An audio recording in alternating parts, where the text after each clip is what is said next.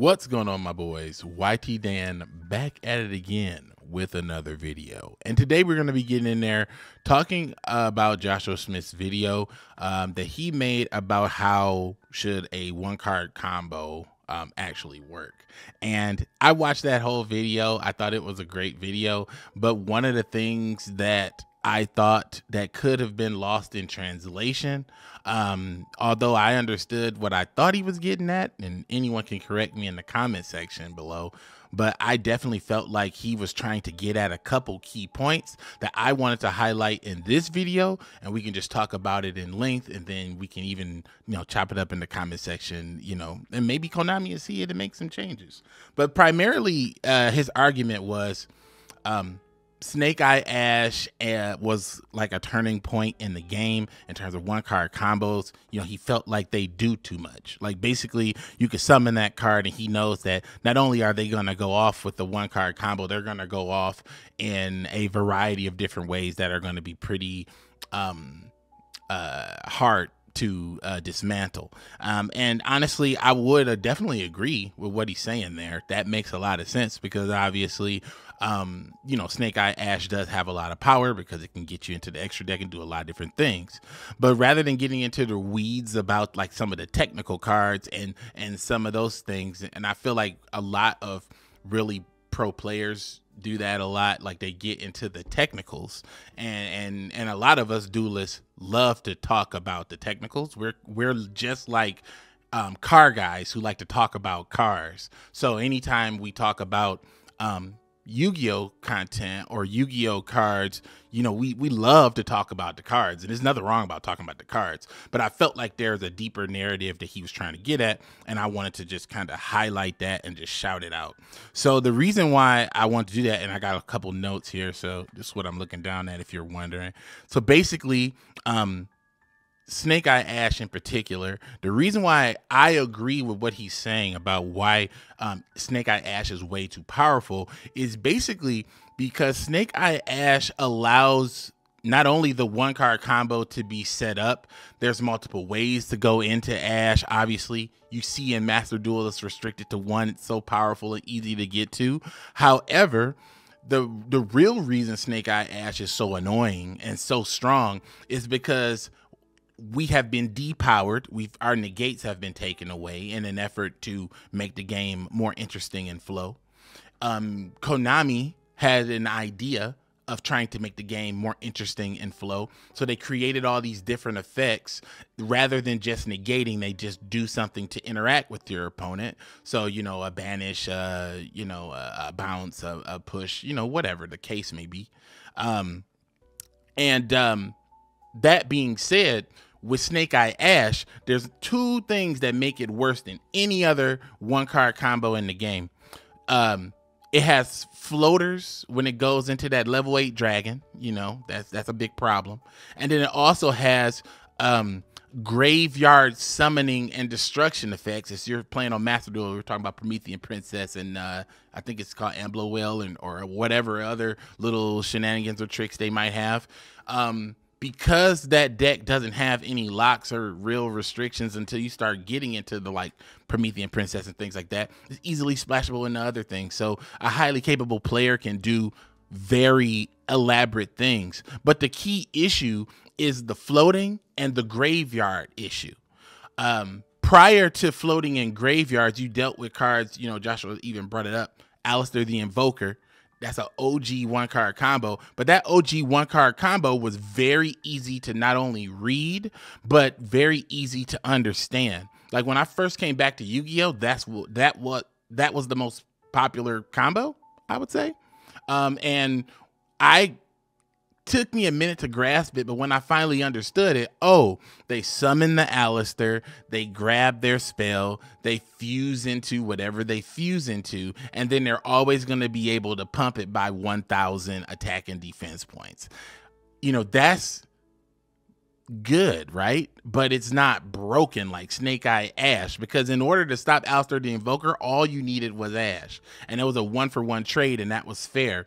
But with something like the Snake Eye engine, you can easily just get two of those guys together and go off. But the whole deck is set up to put two of those guys together. So, and because, like we talk about in my other videos about hypergeometric distribution, you can afford to play like 22 hand traps or something crazy like that, because all you ever need is just one card. So since you need one card, technically going first, you have 4 cards available that need to be put to purpose, and then going second, you got your 1 card, and then now you got 5 cards that are available that needed to be put to purpose, or that should have been utilized, you know, to stop your opponent previously, whatever the case may be.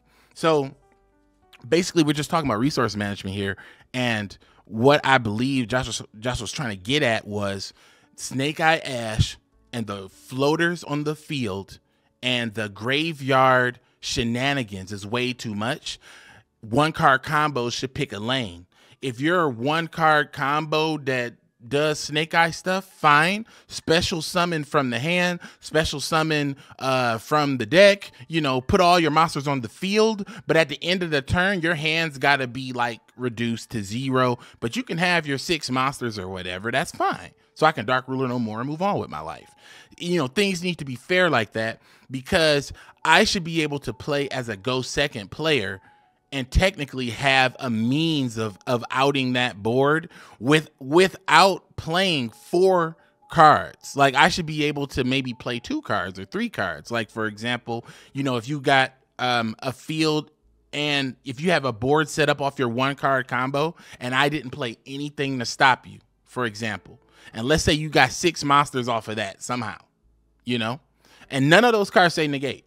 You know what I'm saying? So that means you got 4 cards in your hand that should be able to be put to purpose. So what are those 4 cards? They should be Imperm, Effect Veiler, Ash, whatever. They should be hand traps, you know, because you're running a 1-card combo deck.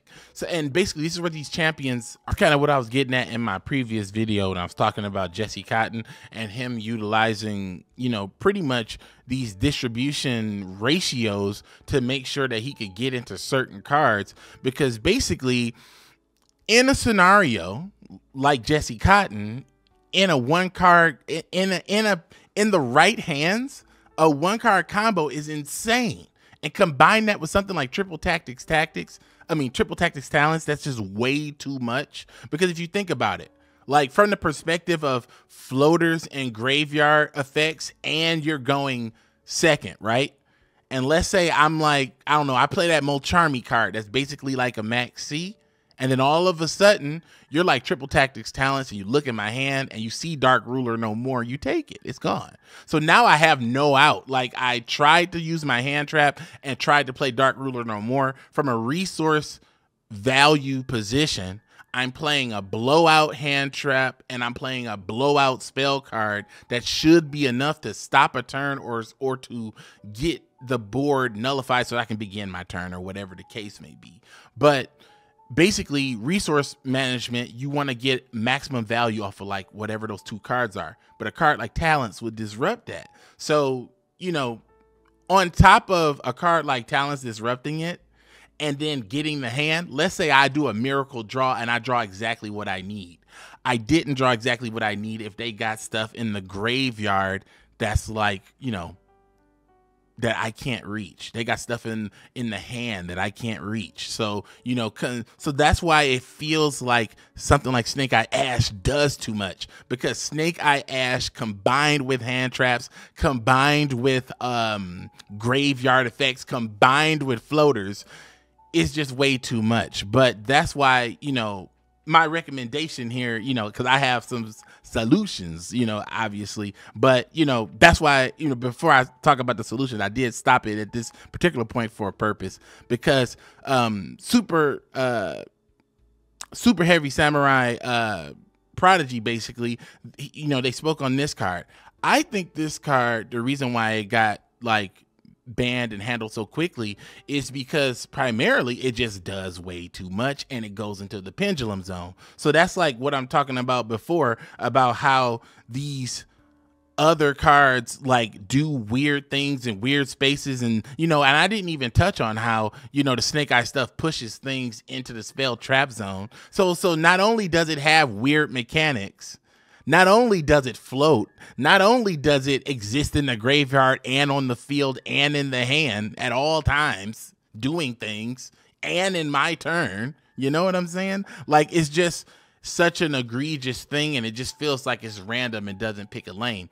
People talked about Tearlament in such a high regard, and they felt that, oh, you know, well, Tearlament is going to be, it was such a high skill deck. We love it. We love it. We love it. You know, but to be very fair, what they really love in Tearlament is just RNG, and they like having maximum resources in the graveyard, and they like playing with the resources in the graveyard.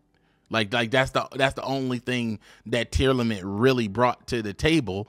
And it was basically like a maximum like turn. Like you go first, you go second, and duels normally end on like the third turn, like they always do. They're decided on the third turn or the second turn, like they always are.